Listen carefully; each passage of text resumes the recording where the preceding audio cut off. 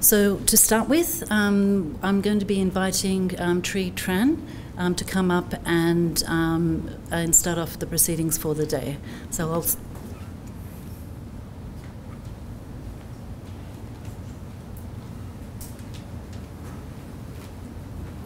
Thank you, Angela.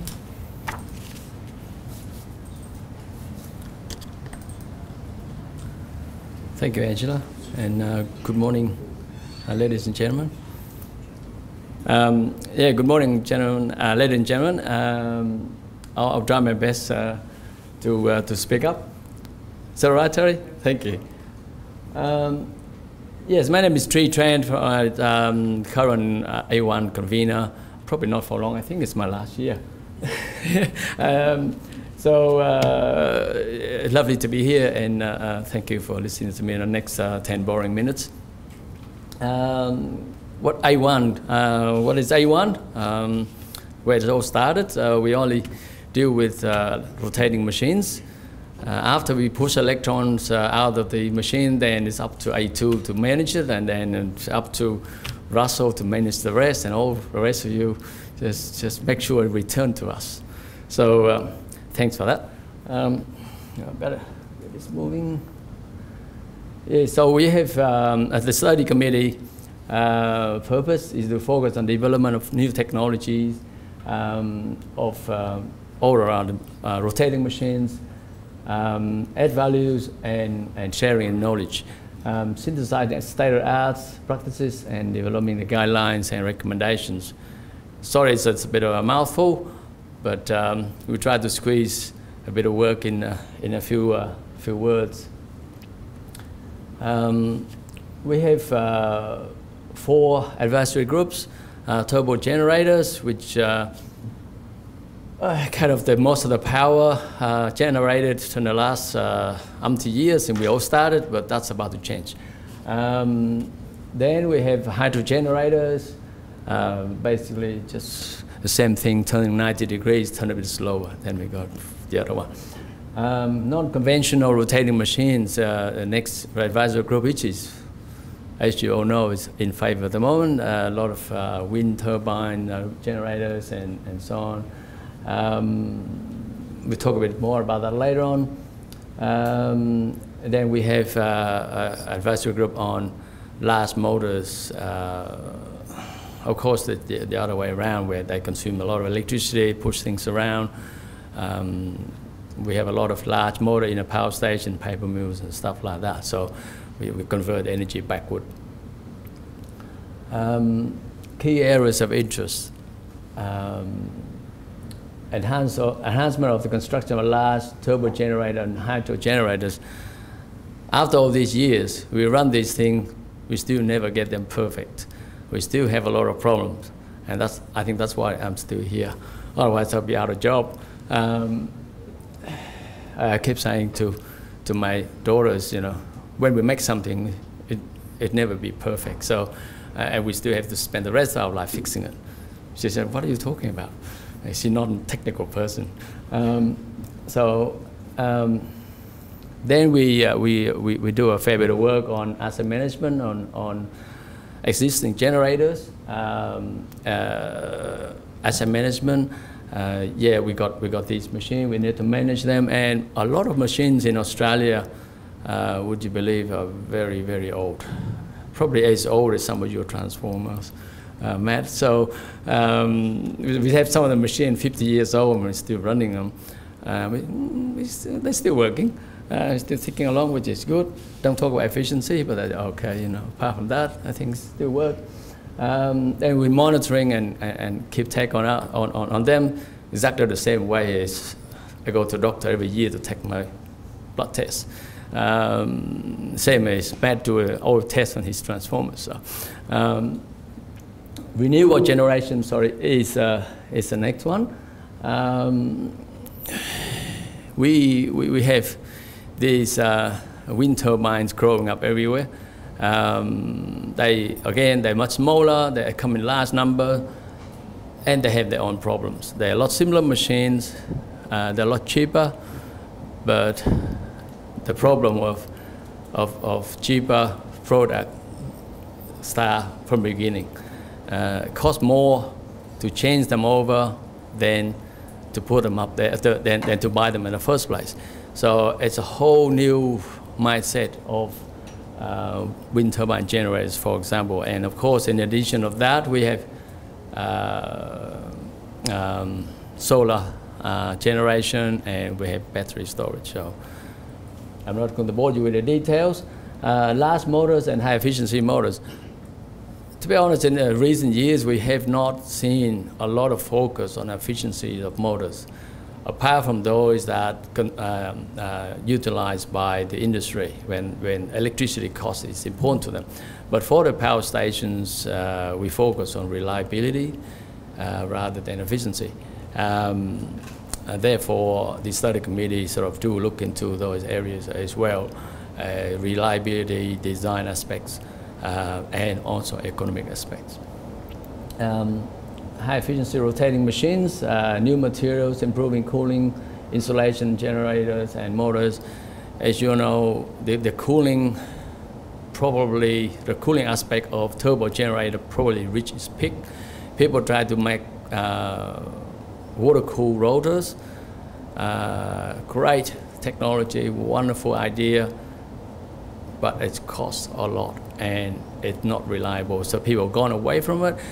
Therefore, the current generation, they make a lot more efficient machine, a lot more efficient cooling, higher rating of insulation system, so that they don't have to cool the rotor, water, things like that. So the state become more efficient, the insulation system is better, the cooling circulation is a lot more efficient, and so on and so forth. So the industry, what I'm saying is the industry is moving forward and revolve a lot over time. Even most of us won't see it. So I never see what Russell doing in his cable. He never see in my generators. But there's a lot of things going on. Is that right, Russell? And of course, all the polymer nanotechnologies and so on and so forth. Honestly, I don't get involved in the nanotechnologies, but I know there's a lot of work going on in that area. Unfortunately, a lot of that is slowing down because, as far as I know, because of the research and development need funding, and the funding now drying out because of the big companies not there anymore. Preferential subject, we are fortunate, and at last we got together after almost 3 years. So we managed to meet in Paris again.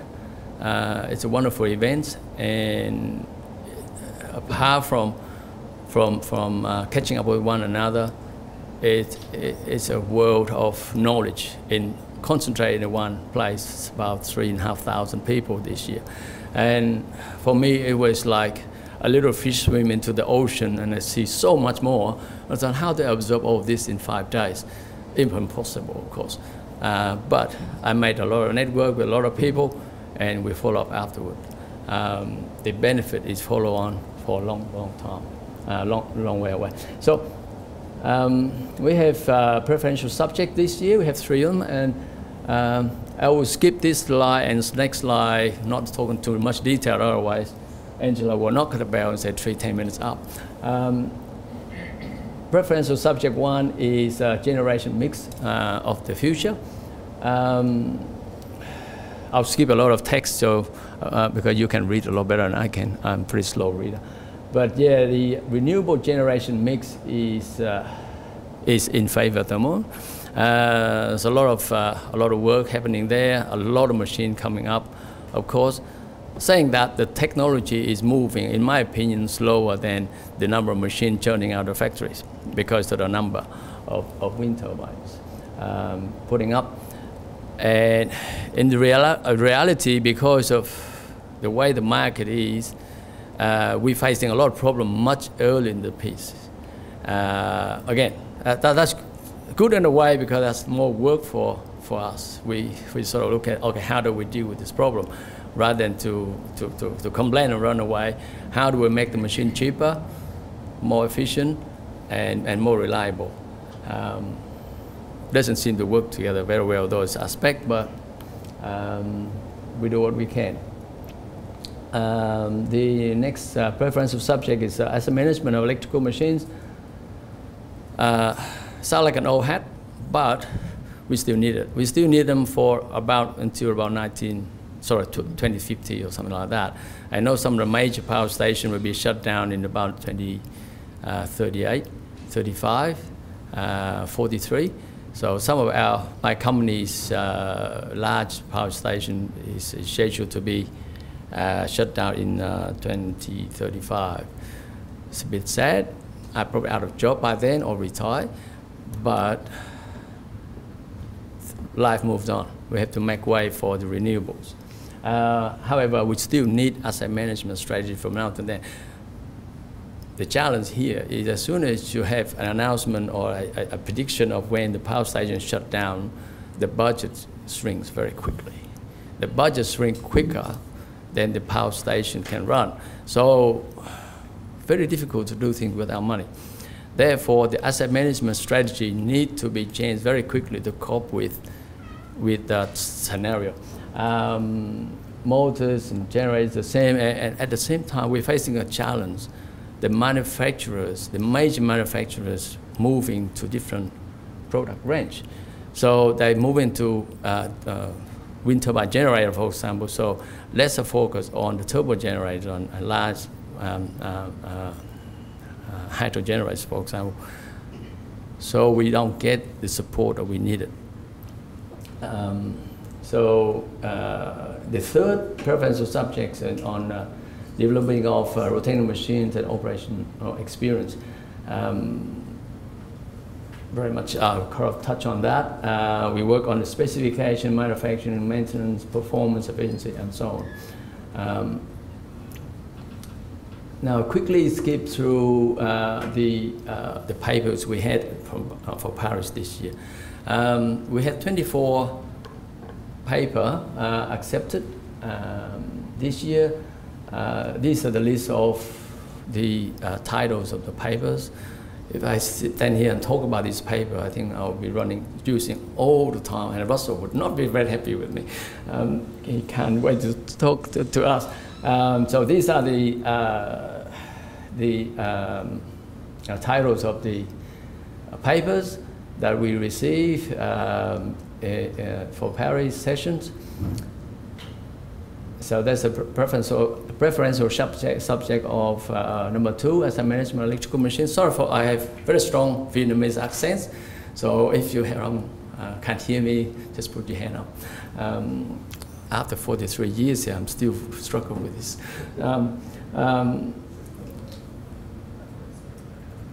And the very last one, I don't see where I don't know where the pointer is. The very last dot point, experience of with CO2-free generator operations. I saw that paper in Paris, and I thought, wow, what do you mean by this? I thought they would cool the machine with CO2. Not quite. When we regas the generators, the turbo generators are hydrogen cooled, of course.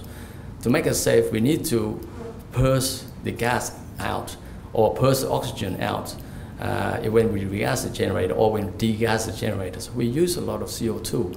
So that paper talking about the CO2 reduction, CO2 usage by using something else instead of CO2, which is very, very interesting. So yeah, I find that the whole industry moving in carbon-free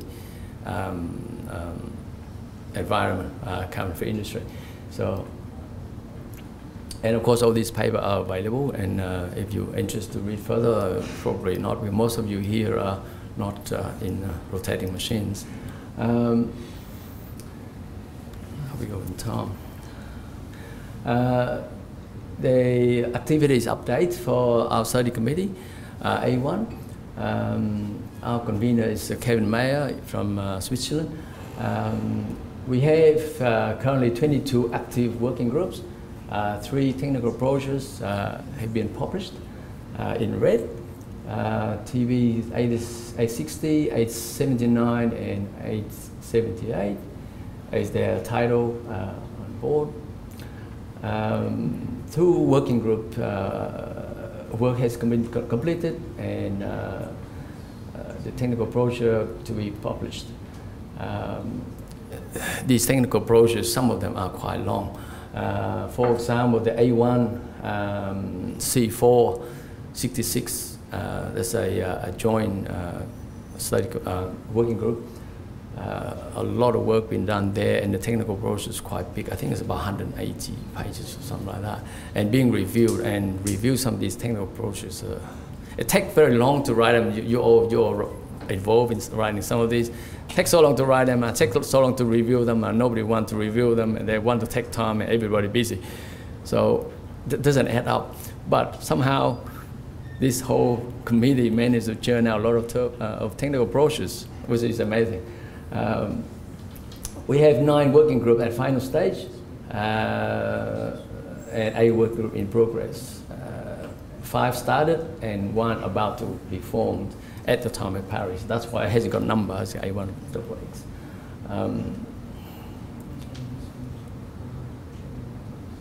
Some of the activities that we did at the Paris, we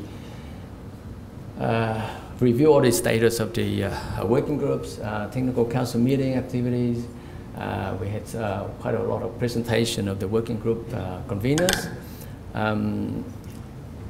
study committee scope and strategic direction, paper review, and we had a tutorial in Paris Station on the 31st of August. It's about synchronous condenser. Synchronous condensers, again, is in favor at the moment. We got such a low or next to zero inertia system, and we need these synchronous condensers to be installed. Not only that, we need them fast. The batteries does some work. The battery does excellent job to a degree, but we don't have enough batteries at the right time, and the battery. What do I say? We just installed a new battery in Adelaide, and a fair bit of work to tune them up. Once they work perfectly, then they work perfectly. But to get them there is not as easy as it sounds, because they have a mind of their own. They're very, very fast. They're a lot faster than synchronous condensers. But electronics have problems. We need to treat them with care. And sometimes they don't work the way that we like them to work. Relevant to Australia, in my opinion, everything is relevant. Depends on where you are, depends on what you're doing, and some of the stuff that we have done a long time ago is still relevant. So I left some of the old technical brochures there, some of the new one, and some of the in progress. Even the very last point there was a working group A170. We all do this. We all do DDF measurements. But we do a different part of our system, different part of machine or network or cables or whatever. It's a transformers. We all do DDF. But there's still some work to be done there. And I find it a bit fascinating when we start looking at this in generators, DDF measurements. It's a lot more to be learned yet. So to me, it's all relevant. A1 panel in Australia, of course, we are much smaller. We have 30 members and 2 guest experts. I kept all the experts. I encourage them to join the meeting as much as I can because they have a lot of experience. And I just pick up the key point that Angela said earlier. The biggest thing that we do in our panel is we're sharing knowledge and experience. In fact, the members enjoy that section more than anything else. The rest is kind of boring to them. I run through that very quickly and spend the rest of our meeting on sharing experience and knowledge. Excellent technical working. We like working in the same company in a panel. When we have a problem in one power station, we all know about it, and we just try to chip in to help as much as we can. Looking ahead, we have a face-to-face panel meeting early next year, or a bit late to organize this year. and we have a colloquium in Japan in September next year. Hopefully we don't have anything like COVID again, so it's held us up for a while. Thank you for listening to me. Any questions?